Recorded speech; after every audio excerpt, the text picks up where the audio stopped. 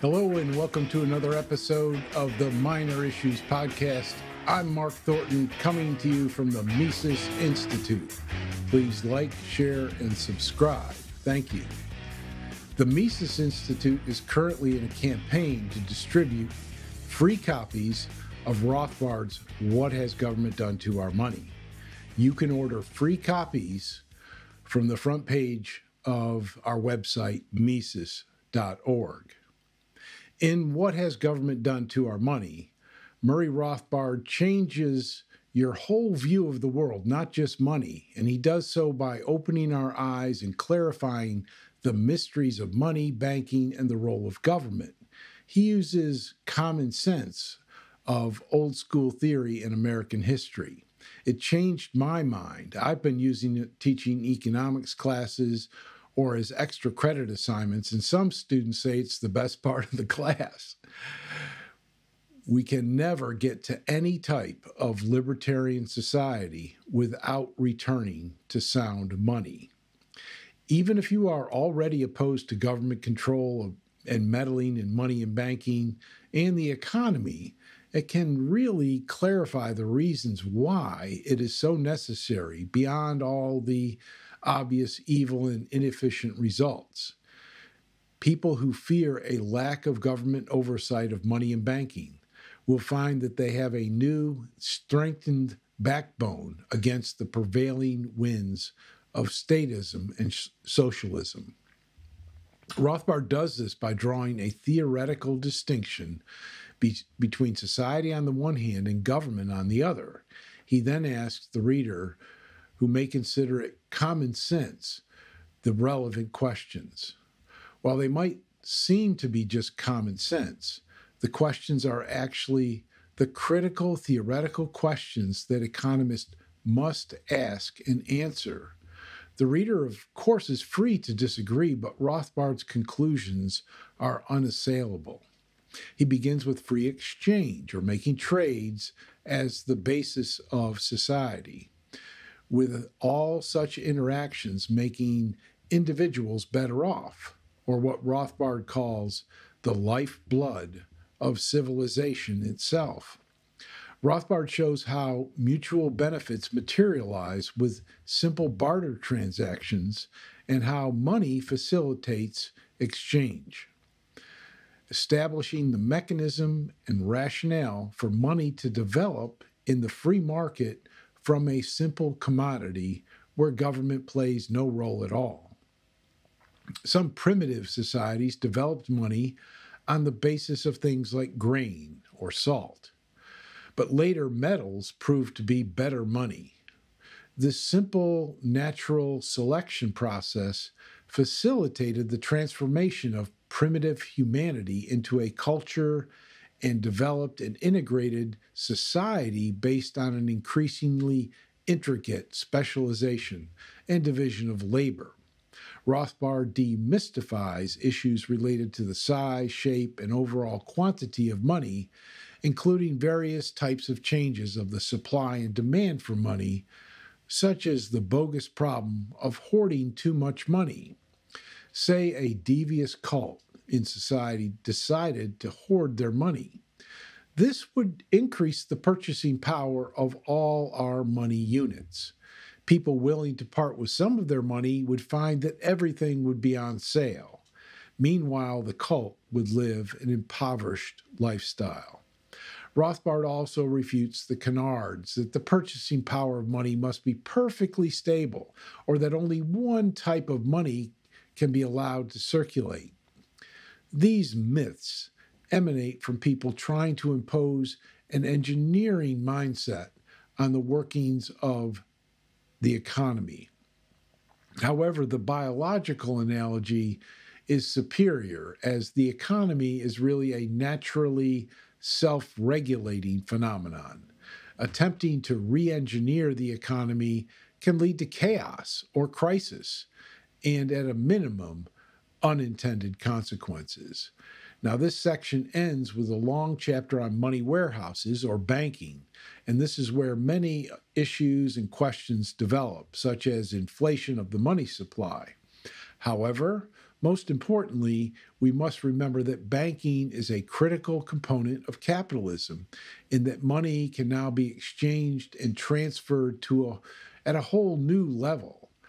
Warehouse banks issue warehouse receipts or deposits for the money, which can be exchanged directly. We can write checks, wire money, or use debit cards. But what if these warehouse issue more receipts, either by printing and lending them, counterfeiting, or by lending the true owner's money with or without their consent, fractional reserve banking? Rothbard shows that in a free society, there are natural checks and balances that defeat or at least limit a bank's ability to inflate their balance sheet. Also, the legal system in a free society might deem such banking practices as fraud and therefore illegal. Thereby, a free society limits such shenanigans through both competition and law. Quoting Rothbard, in sum, freedom can run a monetary system as superbly as it runs the rest of the economy.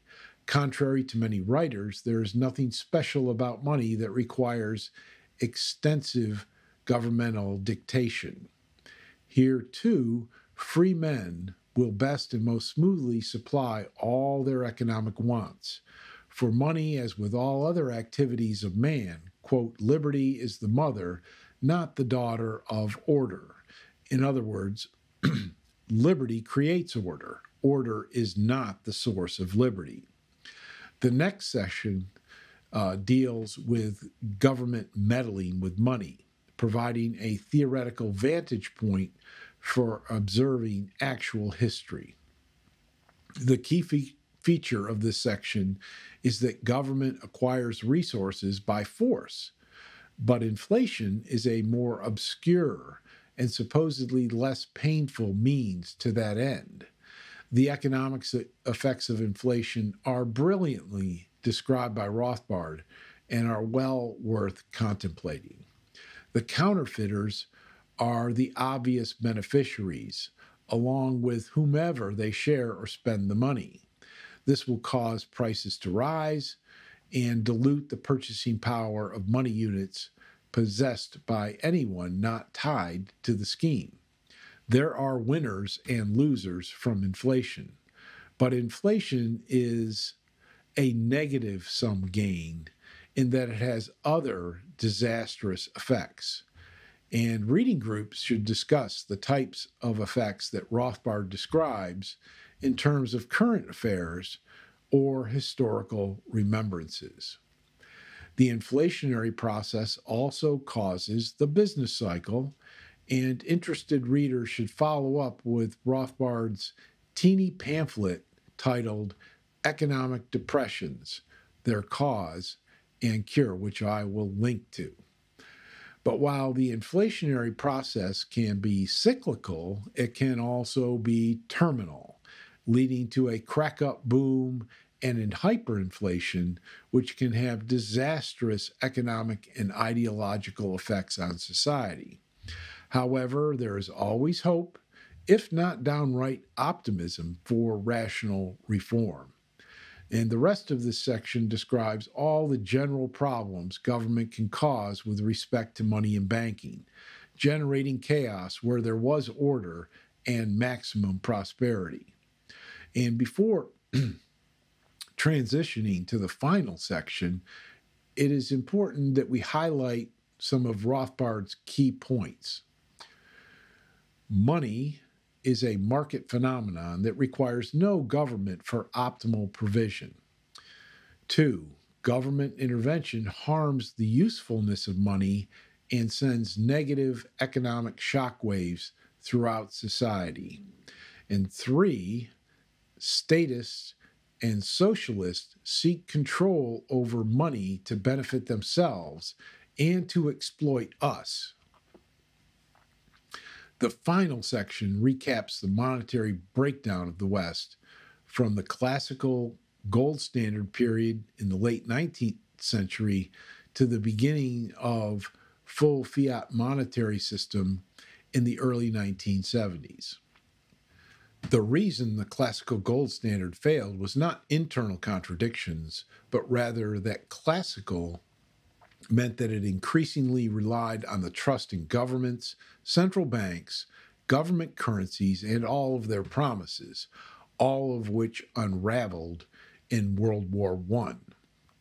The system continued to unravel in fits and starts until the final break with gold in 1971.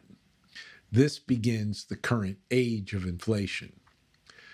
The historical phases that Rothbard describes illustrate the abject failure of government solutions. Knowing all this history is vital for our reform efforts. We cannot trust governments. True monetary reform can only be achieved by what Rothbard deemed, quote, a return to a free market commodity money such as gold, and by removing government totally from the monetary scene, unquote. Thank you. Please share and subscribe to the Minor Issues podcast.